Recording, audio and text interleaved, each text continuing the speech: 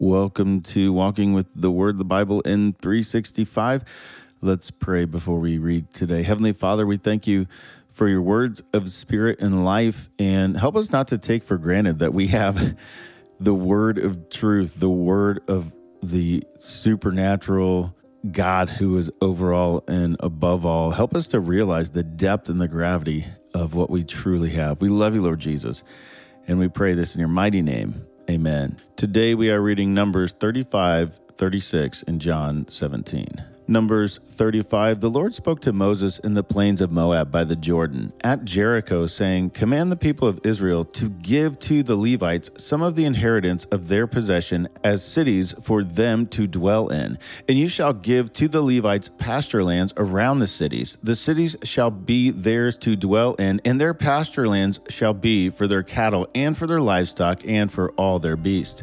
The pasturelands of the cities which you shall give to the Levites shall reach from the wall of the city outward 1,000 cubits all around. And you shall measure outside the city on the east side 2,000 cubits, and on the south side 2,000 cubits, and on the west side 2,000 cubits, and on the north side 2,000 cubits, the city being in the middle. This shall belong to them as a pastureland for their cities.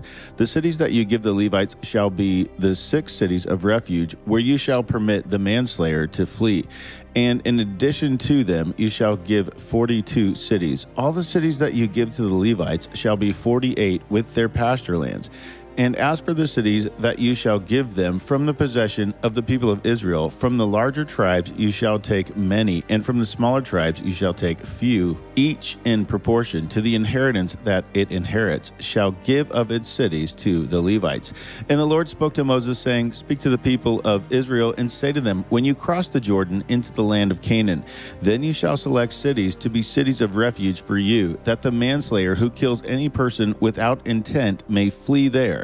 The cities shall be for you a refuge from the avenger, that the manslayer may not die until he stands before the congregation for judgment. And the cities that you give shall be your 6 cities of refuge. You shall give 3 cities beyond the Jordan, and 3 cities in the land of Canaan to be cities of refuge. These 6 cities shall be for refuge for the people of Israel, and for a stranger, and for the sojourner among them, that anyone who kills any person without intent may flee there. But if he struck him down with an iron object so that he died, he is a murderer. The murderer shall be put to death. And if he struck him down with a stone tool that could cause death, and he died, he is a murderer. The murderer shall be put to death. Or if he struck him down with a wooden tool that would cause death, and he died, he is a murderer, and the murderer shall be put to death. The avenger of blood shall himself put the murderer to death when he meets him. He shall put him to death. If he pushed him out of hatred, or hurled something at him, lying in wait so that he died, or in enmity struck him down with his hand so that he died, then he who struck the blow shall be put to death. He is a murderer. The avenger of blood shall put the murderer to death when he meets him. But if he pushed him suddenly without enmity, or hurled anything on him without lying in wait, or used a stone that could cause death, and without seeing him dropped it on him so that he died, though he was not his enemy and did not seek him harm, then the congregation shall judge between the manslayer and the avenger of blood in accordance with these rules.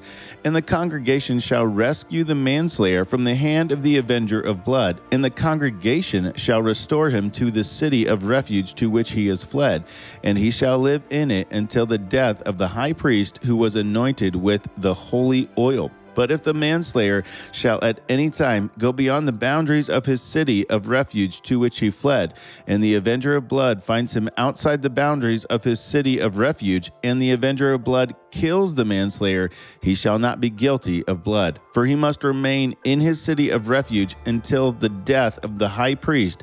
But after the death of the high priest, the manslayer may return to the land of his possession. And these things shall be for a statute and for a rule throughout all your generations in all your dwelling places.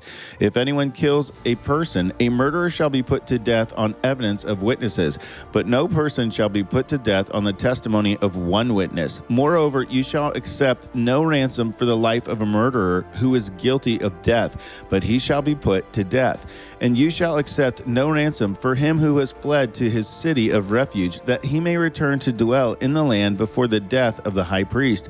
You shall not pollute the land in which you live, for blood pollutes the land, and no atonement can be made for the land for the blood that is shed in it, except by the blood of the one who shed it. You shall not defile the land in which you live, in the midst of which I dwell, for I, the Lord, dwell in the midst of the people of Israel. Numbers 36. The heads of the fathers' houses of the clans of the people of Gilead, the son of Machir, the son of Manasseh, from the clans of the people of Joseph, came near and spoke before Moses and before the chiefs, the heads of the fathers' houses of the people of Israel.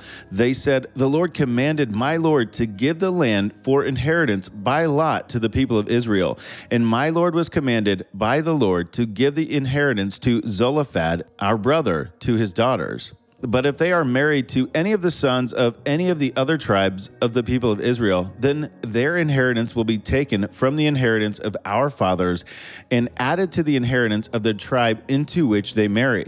So it will be taken away from the lot of our inheritance. And when the Jubilee of the people of Israel comes, then their inheritance will be added to the inheritance of the tribe into which they marry, and their inheritance will be taken from the inheritance of the tribe of our fathers. And Moses commanded the people of Israel according to the word of the Lord, saying, The tribe of the people of Joseph is right. This is what the Lord commands concerning the daughters of Zelophehad. Let them marry whom they think best. Only they should marry within the clan of the tribe of their father. The inheritance of the people of Israel shall not be transferred from one tribe to another. For every one of the people of Israel should hold on to the inheritance of the tribe of his fathers. And every daughter who possesses an inheritance in any tribe of the people of Israel shall be wife to one of the clan of the tribe of her father, so that every one of the people of Israel may possess the inheritance of his fathers. No inheritance shall be transferred from one tribe to another, for each of the tribes of the people of Israel shall hold on to its own inheritance. The daughters of Zelophehad did as the Lord commanded Moses. For Mahlah, Tisra, Hogah, Milcah, and Noah, the daughters of Zelophehad, were married to sons of their father's brothers. They were married into the clans of the people of Manasseh, the son of Joseph, and their inheritance remained in the tribe of their father's clan. These are the commandments and rules of the Lord commanded through the people of Israel in the plains of Moab by the Jordan at Jericho. John 17, when Jesus had spoken these words, he lifted up his eyes to heaven and said, Father, the hour has come. Glorify your Son, so that the Son may glorify you, since you have given him authority over all flesh to give eternal life to whom you have given him. And this is eternal life, that they know you, the only true God, in Jesus Christ, whom you have sent. I glorified you on earth, having accomplished the work that you gave me to do. And now, Father, glorify me in your own presence with the glory that I had with you before the world existed. I have manifested your name to the people whom you gave me out of the world. Yours they were, and you gave them to me, and they have kept your word. Now they know that everything that you have given me is from you, for I have given them the words that you gave me, and they have received them and have come to know in truth that I came from you, and they have believed that you sent me. I am praying for them. I am not praying for the world, but for those whom you have given me, for they are yours. All mine are yours, and yours are mine, and I am glorified in them. I am no longer in the world, but they are in the world, and I am coming to you. Holy Father, keep them in your name, which you have given me, that they may be one, even as we are one.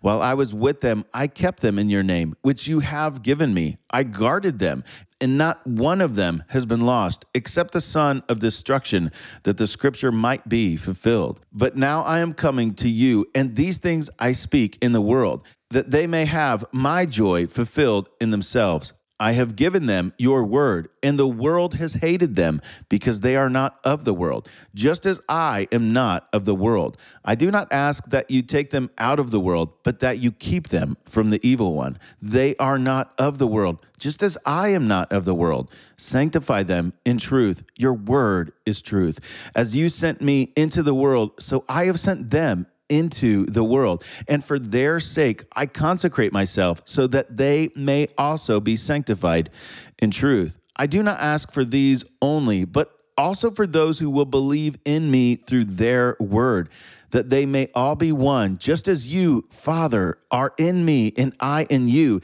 that they may also be in us, so that the world may believe that you have sent me. The glory that you have given me, I have given to them, that they may be one, even as we are one. I in them and you in me, that they may become perfectly one, so that the world may know that you sent me and loved them even as you loved me. Father, I desire that they also, whom you have given me, may be with me where I am, to see my glory that you have given me, because you loved me before the foundation of the world. O righteous Father, even though the world does not know you, I know you, and these know that you have sent me.